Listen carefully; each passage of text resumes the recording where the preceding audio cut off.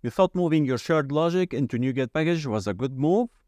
Well, you are right, but with great packages comes great responsibilities. One of these responsibilities is to test your packages before pushing it to the NuGet server.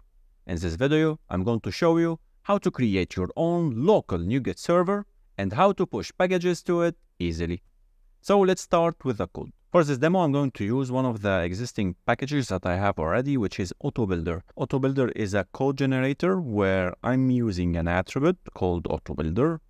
And if we have this attribute on top of a class, we create automatic builder class using this code here. Simply, if we go, let's say I have a class called person. If I add AutoBuilder, I can go to the program.cs and create a builder, var builder equal new person builder. You notice here it is automatically now created. I can start with ID, one, with name, Muhammad, and so on. And I also have an option to have a nested builder on top of the builder. So I have a salary here with attribute AutoBuilder. So I can go to here and say salary dot with amount, let's say 1,000 or something.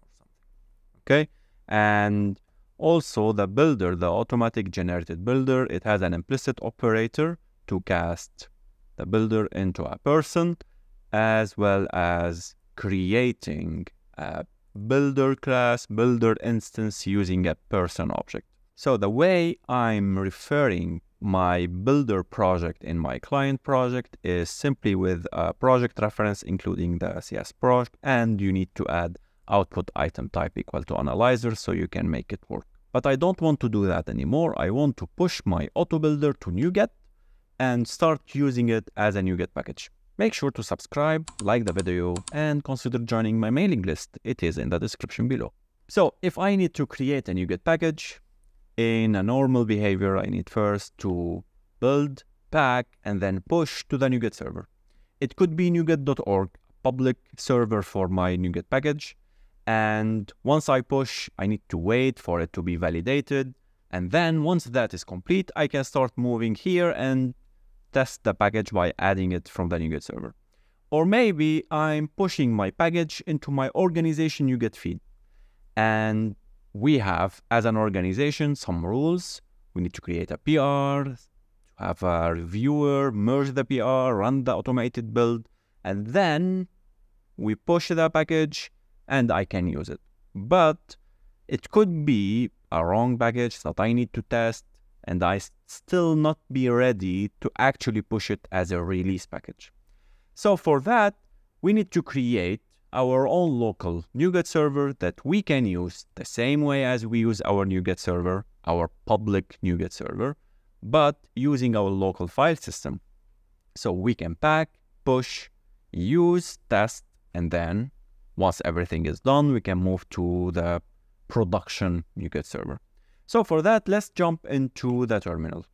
So this is my terminal here. The first thing, let's go and check how many sources do we have in our NuGet feed. So to do that, .NET NuGet list source. You notice here, we have one registered source, which is NuGet.org. If you are using your organization NuGet feed, you will see it here as well because you already add that. So to create our first NuGet server, which is on the local system, you simply do .NET NuGet add source and you specify the path.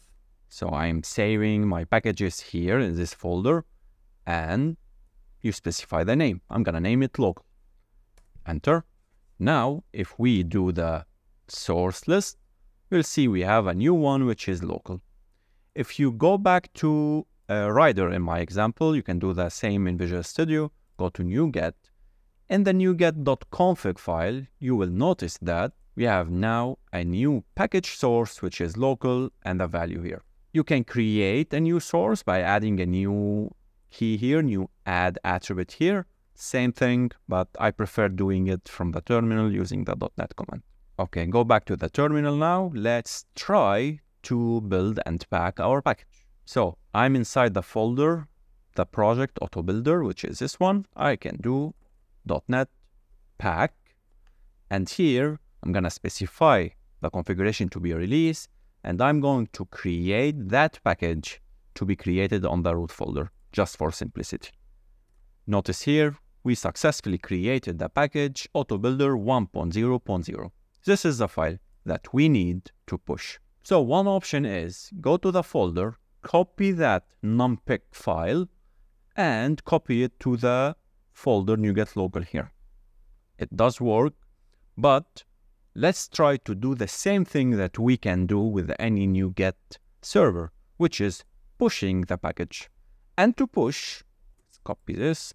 We do .NET NuGet push, specify the package name, and then the source name, which is, in our case, local. Now, notice here, pushing AutoBuilder, your package was pushed. And to test that, let's go to NuGet packages, and let's search for AutoBuilder. Notice here, we have all feeds enabled. We have local, and there is AutoBuilder, which is from the local server. Let me remove NuGet.org and keep, yeah, this is the one. There is definitely AutoBuilder packages out there, and we have on NuGet.org, so that's why it's incorrect. But if you select only the feed, which is local, you can see AutoBuilder here, and we can simply add it to the client project. Let's install the package. Nice. And let's go back to the reference here and remove the file reference. So we are now using the package AutoBuilder from NuGet as a package. And if we build a project, so the package is not working, and the reason is it's a missing configuration in the builder here. So I need to add this attribute here where I'm specifying that this DLL is part of the analyzer and should be packable. And then I added a version, and I'm going to push the version 0.0.1. And then in my client, I can simply specify 0.0.1 as a package. And if we build, you can see that we have now automatic generator of the person builder here. So the good thing is that we can easily fix any issue.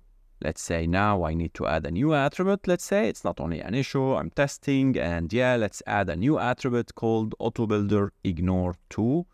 And then I need to push that to test it if it's working. I simply go back to the CS proj here. I can increment the package, and in my terminal, I can pack again. It will create 0.0.2. I can push. So let's push 0.0.2. Once it's pushed to my local server, I can go back here to NuGet, and I can see if I'm selecting the local feed, I can see that I still have, I have the 1.0. I didn't remove that, but you can simply remove it by deleting the file, and you have 0.0.2. I can upgrade to it. And now I can go to the person class. Maybe I can include the AutoBuilder ignore 2, so I can see the changes without waiting all the time to the package to be released actually to the NuGet server. And there you have it. Like I said, it's very easy to create and push packages to your local NuGet server. Click here if you want to learn more about NuGet packages, and here if you want to learn more about source generator.